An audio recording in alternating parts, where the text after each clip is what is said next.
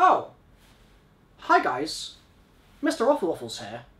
Do you ever find that sometimes you'll be in a bit of a no-nonsense mood, you'll click on a YouTube video, and you'll get served an ad that you just don't have time to watch?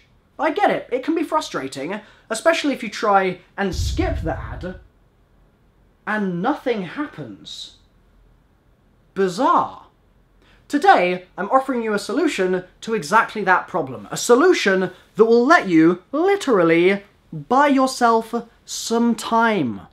For $27, you can buy yourself a time tea. And, admittedly, money can't buy you happiness, but it can buy you the time of your life.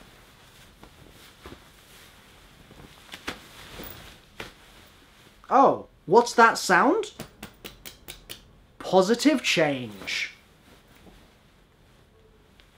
So, with every order of a time tea, you'll also get yourself a Waffle keychain that have been limited for all merch campaigns, and if you're in the first batch of orders, we can't do this all day, you could also get yourself a gold Waffle keychain thrown in on top.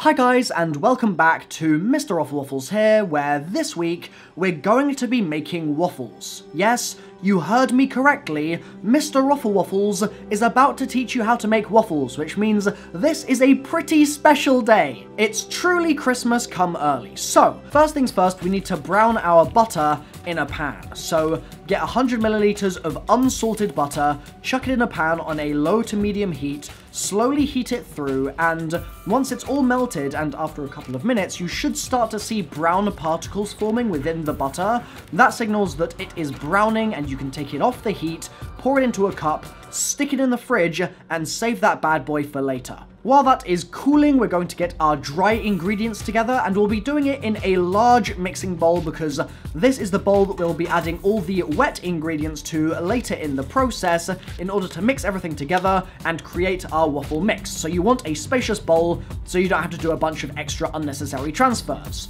The first ingredient we'll be putting in there will be 420 grams of all-purpose or plain white flour. Once you've got your flour measured out, we're going to add some further flour to that in the form of corn flour, and we'll want 1 tablespoon of corn flour. That's also called cornmeal in the United States, I believe. I'm pretty sure that's how it is over there. We will be adding to that 1 teaspoon of baking powder, so that's going straight in there, and we'll also be adding salt, maximum a teaspoon, I would say. Don't go over that. I'd say that a teaspoon is actually a little excessive unless you're making some kind of caramel sauce. I would aim more for half a teaspoon or around that amount at least. Grab a whisk and mix all of those dry ingredients together so you've got a nice, evenly distributed mixture. You then need to grab yourself 2 other bowls, and what we're going to use these bowls for is separating our eggs. So we've got 2 large eggs in this recipe, and each of them need to have their yolk and white separated. You can do this using the shells, or you can do it using your hands, or fail to do it using your hands as I'm doing in this clip here, but regardless of your chosen method, you need to separate your whites from your yolks, and I recommend that you crack the whites, so you keep the yolks and you crack the whites into whatever bowl you have that is slightly wider and easier to whisk, because we'll be whisking up the whites to stiff peaks in just a moment. However, for now, we're going to be focusing on the other bowl with those 2 egg yolks that we've just separated. Into that same bowl, we're going to add 420 milliliters of buttermilk. That's going to go right in there. Be careful not to splash it all over yourself, as I did in this clip here. And also in there is going around 2/3, so around 65, 66 milliliters of the browned butter that we previously put in the fridge.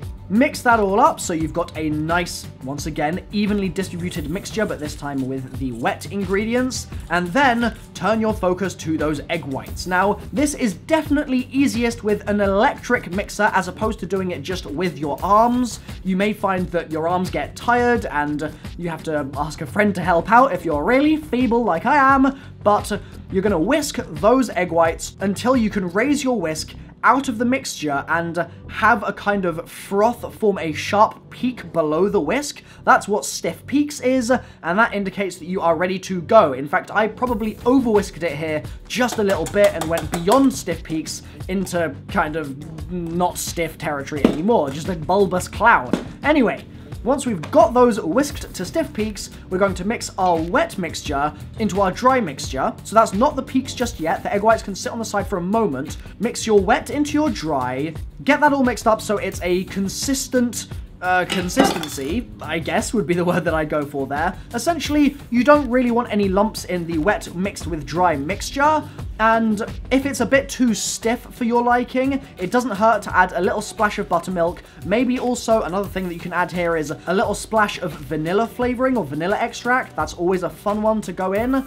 And once that mixture is consistent, we'll then be able to fold in our egg whites. Now be very careful because you don't want to get rid of all the air that you've whipped up into those egg whites when you're folding them into your mixture. So use like a spoon like I'm using here or something like that, and just be very gentle in your mixing of the whites into the rest of the mix. It's better to err on the side of not mixing it enough so that you don't overmix it and then get rid of all your air and you end up with a really dense, claggy waffle. You then need to grab your waffle iron and turn it on so that it heats up and is ready to go. As soon as it beeps or whatever the signal is, in order for you to start putting your waffles inside, you're going to grab your mixture, dollop it in, and I'd say aim for just under a cup of mix if you can possibly help it. I feel like that was the perfect size for my waffle iron, but your mileage may vary. You obviously need to find out what works for you. I do recommend though that you err on the side of underfilling rather than overfilling, just because it's quite a bit less messy that way.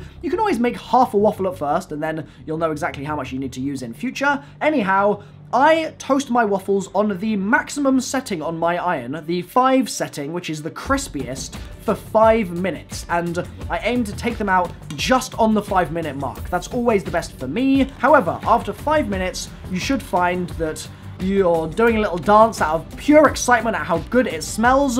You'll open up your waffle iron and... oh. Hold on. The merch advert at the beginning of this video wasn't all that I'm releasing this Christmas?